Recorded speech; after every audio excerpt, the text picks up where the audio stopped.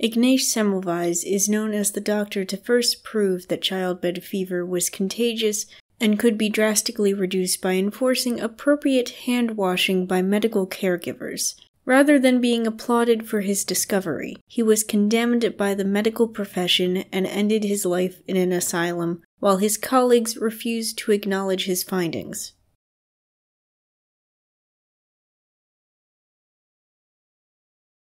Sepsis is the cause of death in about 1,400 people each day. Such infections are the most common complications of hospitalized patients, with 5 to 10% of people in acute care hospitals acquiring at least one infection. Infection control is essential in order to limit the spread of these diseases. Cross-infection of patients by the contaminated hands of healthcare workers is a major method of spreading infectious agents.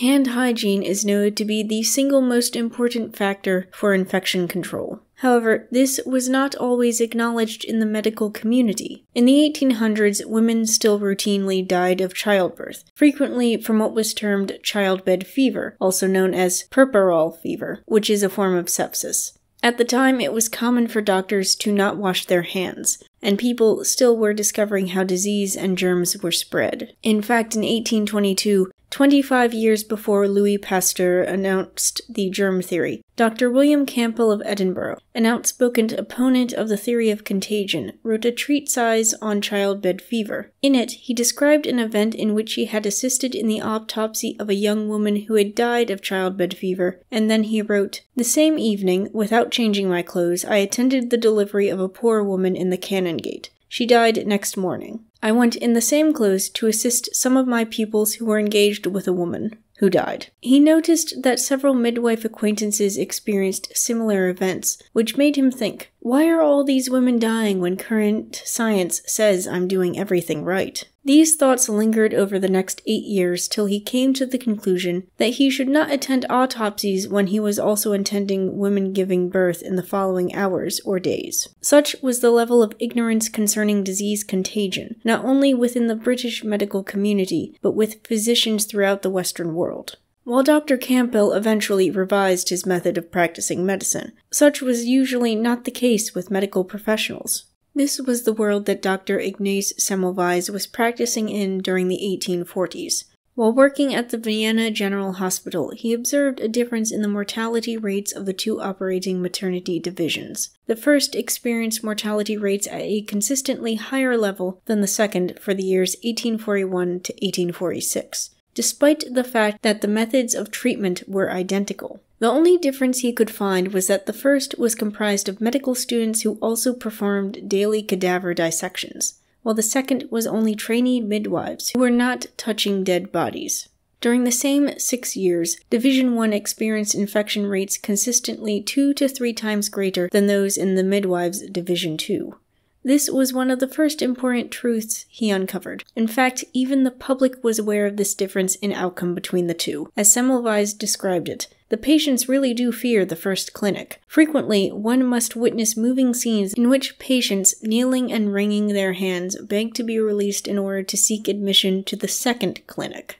Because of these initial observations, he surmised that this difference in mortality rates between the two groups held an important clue to the cause of childbed fever. In response, he quietly continued his research on his own. Semmelweis extracted additional facts that he compiled into more graphs contrasting infection rates and deaths versus parity, first versus multiple deliveries, for those not aware of medical jargon, length of labor, month of delivery, premature births, or precipitous births, before and after splitting the ward into 2 divisions, and so on. From there, he created 64 tables contrasting and illustrating any and all variables that might possibly be connected to infections and mortality. Some facts that he had already sensed clinically he could now confirm with statistics. Multiparous women, those delivering for at least the second time, with their shorter labors and more frequent precipitous births, represented a decidedly lower risk when compared to the primiparous, those women delivering for the first time.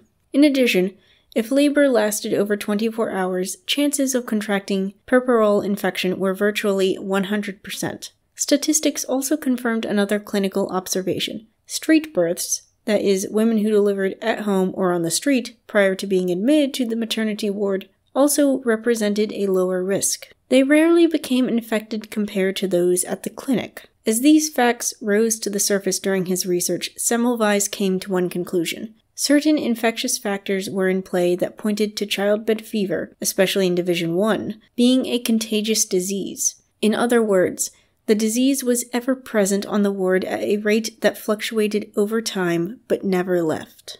However, he was still a ways off from a breakthrough explanation for what caused the disease. The breakthrough occurred in 1847, following the death of his good friend Jacob Koletzka, who had been accidentally poked with a student's scalpel while performing a post-mortem examination. Koletzka's own autopsy showed a pathology similar to that of the women who were dying from puerperal fever. Semmelweis immediately proposed a connection between the two diseases. He concluded that he and the medical students carried cadaverous particles on their hands from the autopsy room to the patients they examined in the first division. This explained why the student midwives in the second division, who were not engaged in autopsies and had no contact with cadavers, saw a much lower mortality rate. This revelation did not come without ethical and emotional struggles on his part. As Semmelweis contemplated the ramifications of his discovery, he was humbled as he considered the consequences of his own prior behavior. How many thousands of times had he himself proceeded directly from the morgue to the maternity ward to examine pregnant women, most of whom were in labor? Though his mistakes were committed in ignorance, Semmelweis realized the depth of his own guilt in causing epidemics of childbed fever and offered the public the first of two mea culpas. My conscience tells me that I must reprove myself, as God only knows the number of those who have died as a result of my activity. Few of the obstetricians have had more dealings with cadavers than myself. However painful and distressing this fact is, there would be no sense in denying it. Now there is one remedy only, to publish the truth to all those who are concerned. Not only did Semmelweis publish the truth of his findings, he also set about finding a way to limit deaths from childbed fever.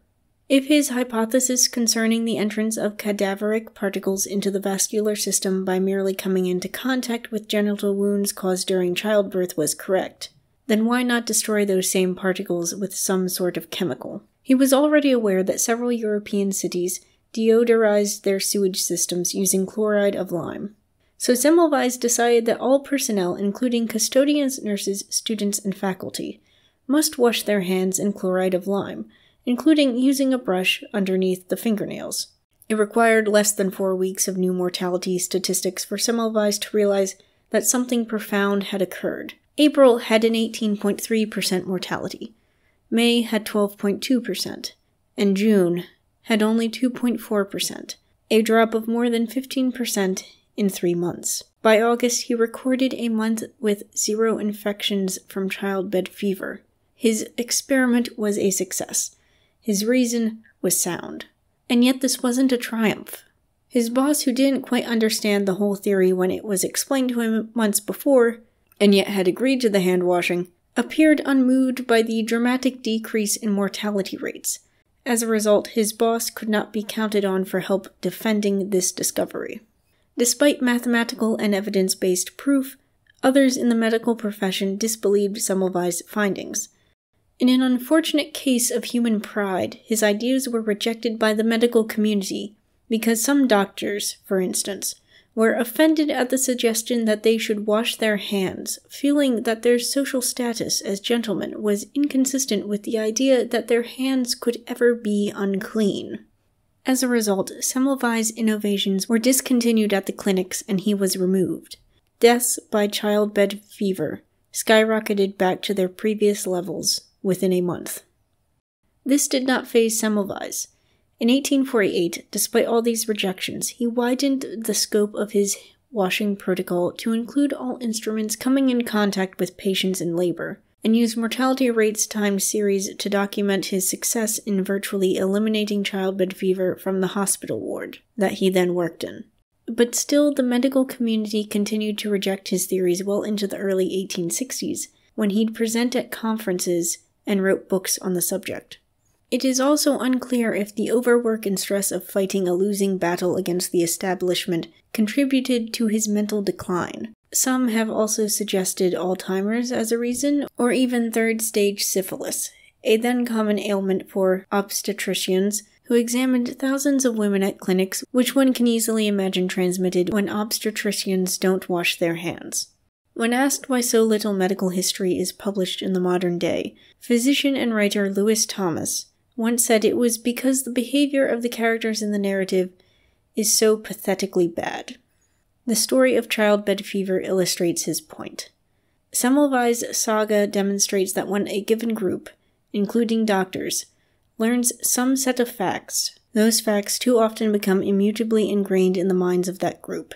Then, tragically, when a valid revolutionary scientific discovery comes along, that group is either unable or unwilling to accept it, to the detriment and death of thousands.